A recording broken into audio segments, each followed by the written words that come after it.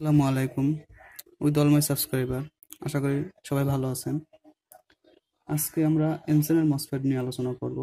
এনসেনের MOSFET কিভাবে কাজ করে এবং ডিজিটাল মাল্টিমিটার দ্বারা কিভাবে এনসেনের মসফেট চেক করা যায় এই ভিডিওর মাধ্যমে আমরা দেখব। আমরা জানি MOSFET as a switch, MOSFET একটি সুইচের ব্যবহার করা হয়। আমরা প্রথমে মসফেটের সিম্বলটাকে নিব। আমার কাছে একটা মসফেট আছে, এটা হচ্ছে নাম্বার হচ্ছে IRF 540 IRF 540 একটি এনসেনের মসফেট। এনসেনের মসফেট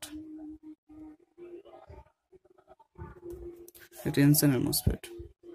তো ভিউয়ার্স, আমি এই মসফেটের সিম্বলটা এঁকে নেব।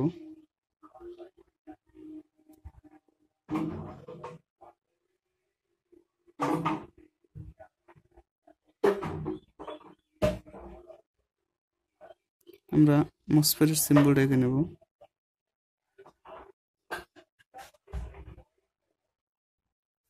আমরা জানি মসফেটের 3টে লেগ থাকে, যেমন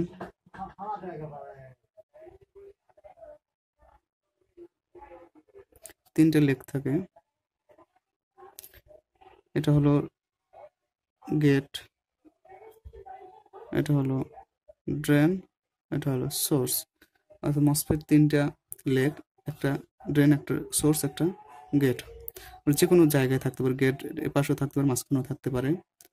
আমরা এর ডাটা শিট দেখে আমরা জানবো যে মসফেটের 1 নম্বর, 2 নম্বর, 3 নম্বর পিন, সোর্স কোনটা, ড্রেন কোনটা, গেট কোনটা। তো ভিউয়ার্স, এটা আমরা মসফেটের সিম্বল এঁকে নিলাম। যদি মসফেটের গেট এটা হয়, এটা সোর্স, এটা ড্রেন। এনসেনের মসফেটের গেটে যদি আমরা পজিটিভ ভোল্টেজ দেই, তাহলে ড্রেন এবং সোর্স কন্ডাক্ট পাবে, অর্থাৎ এর সুইচ অন হবে। আর যখন আমরা এর গেটে পজিটিভ ভোল্টেজ দিব, তখন এটি একটি ক্লোজ সার্কিট হিসেবে কাজ করবে, অর্থাৎ ড্রেন থেকে সোর্সে কারেন্ট প্রবাহিত হবে। আর যদি আমরা এর গেটে কোনো পরিমাণের ভোল্টেজ না দেই, তাহলে ড্রেন থেকে সোর্সে কোনো কারেন্ট প্রবাহিত হবে না, তখন এটি ওপেন সার্কিট হিসেবে কাজ করবে। তো ভিউয়ার্স দেখেন, আমরা যদি একটা সুইচ ব্যবহার করি, একটা সুইচ ব্যবহার করে একটা রেজিস্টার দিয়ে এর গেটে আমরা ভোল্টেজ দিব, প্লাস ভোল্টেজ দেব 9 ভোল্টের পাওয়ার সাপ্লাই দিয়ে।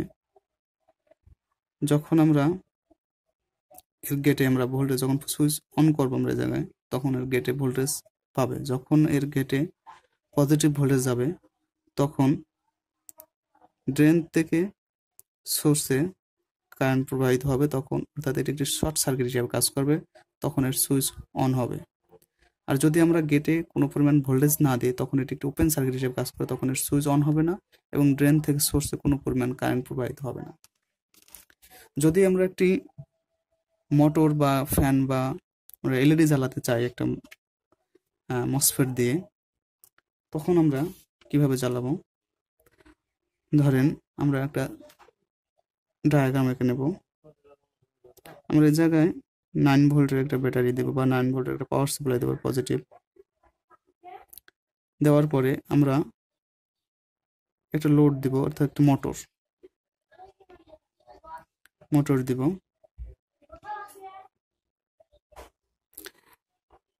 এখানে আমরা এটা আমরা এনসেলের লোডের সাথে সবসময় ড্রেনের সাথে কানেক্ট করব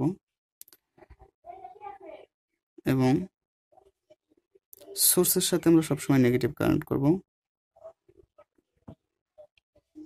এই জায়গা থেকে আমরা একটা সুইচ দিয়ে, রেজিস্টার দিয়ে আমরা গেটে ভোল্টেজ দেব। এটা হচ্ছে নেগেটিভ, এটা হলো গ্রাউন্ড। যখন আমরা গেটে ভোল্টেজ দিব, সুইচ অন করব, যখন আমরা সুইচ অন করব, তখন এর গেটে ভোল্টেজ যাবে। গেটে ভোল্টেজ যাওয়ার সাথে সাথে ড্রেন এবং সোর্সের সাথে কন্টাক্ট পাবে, অর্থাৎ ড্রেন এবং সোর্স সাথে কারেন্ট প্রবাহিত হবে, তখন মোটরটি অন হবে। আর মোটরের এক প্রান্ত আমরা সরাসরি পজিটিভের সাথে দিয়ে দেব এবং আমরা গ্রাউন্ড যে নেগেটিভ ভোল্টেজটা আমরা মসফেট হয়ে মোটরের এক প্রান্তে নিব। যখন আমরা এই সুইচ অন করব তখন রেজিস্টার হয়ে অর্থাৎ গেটে ভোল্টেজ যাবে, পজিটিভ ভোল্টেজ যাবে। পজিটিভ ভোল্টেজ যাওয়ার সাথে সাথে সুইচটা অন হবে। অন হওয়ার সাথে সাথে ড্রেন এবং সোর্সের সাথে এটি কন্ট্যাক্ট পাবে, অর্থাৎ এটি তখন শর্ট সার্কিট হিসেবে কাজ করবে। তখন ড্রেন এবং সোর্স হয়ে আপনার কারেন্ট প্রবাহিত হবে এবং তখন মোটরটি রান হবে। তো ভিউয়ার্স, আমরা এখন ডিজিটাল মাল্টিমিটার দ্বারা কিভাবে মসফেট চেক করা যায় আমরা দেখব। আমার কাছে একটু ডিজিটাল মাল্টিমিটার আছে। আমরা ডিজিটাল মাল্টিমিটারটাকে ডায়োড মোডে রাখবো। ডায়োড মোডে রাখার পরে আমরা জানি মসফেট ড্রেন এবং সোর্সের সাথে একটা পার্ট দেবে, অর্থাৎ একটা মান দেখাবে। ড্রেন এবং সোর্সের সাথে একটা মান দেখাবে। যেহেতু এটা একটা এন চ্যানেল মসফেট, এটা শুধু একটা পার্টই দেখাবে। মসফেট চেক করার ক্ষেত্রে আমরা মনে রাখবো যে যে কোনো একটা মান দেখাবে। দেখেন, এটা ড্রেনের সাথে আমরা নেগেটিভ মিটারে নেগেটিভ প্রুফ ধরবো এবং সোর্সের সাথে পজিটিভ প্রুফ ধরবো, তাহলে একটা মান দেখাবে। দেখেন 530 0.531 একটা মান দেখাচ্ছে, অর্থাৎ মসফেটটা গুড আছে। আর কোনো লেগের সাথে যে মান দেখাবে না, কারোর সাথে মান দেখাবে না। তাহলে যদি মান দেখায় তাহলে মসফেটটি খারাপ থাকবে। একটাই মান দেখাবে ড্রেন এবং সোর্সের সাথে, এবং সোর্সের সাথে আমরা মিটারের নেগেটিভ প্রুফ ধরবো এবং ড্রেনের সাথে আমরা মিটারের পজিটিভ প্রুফ ধরবো। এভাবে আমরা মসফেট চেক করতে পারি ডিজিটাল মাল্টিমিটার দ্বারা। তো ভিউয়ার্স, আমার ভিডিওটা যদি আপনাদের ভালো লাগে অবশ্যই আমার চ্যানেলটাকে সাবস্ক্রাইব করবেন এবং পাশে থাকা বেল আইকনটিতে ক্লিক করে রাখবেন, যাতে করে আমার নতুন নতুন আপডেট ভিডিও সর্বপ্রথম চলে যাবে আপনার মোবাইলে। ভিউয়ার্স, অবশ্যই লাইক, কমেন্ট এবং শেয়ার করতে ভুলবেন না। আশা ভালো থাকবেন, সুস্থ থাকবেন। আল্লাহ হাফেজ।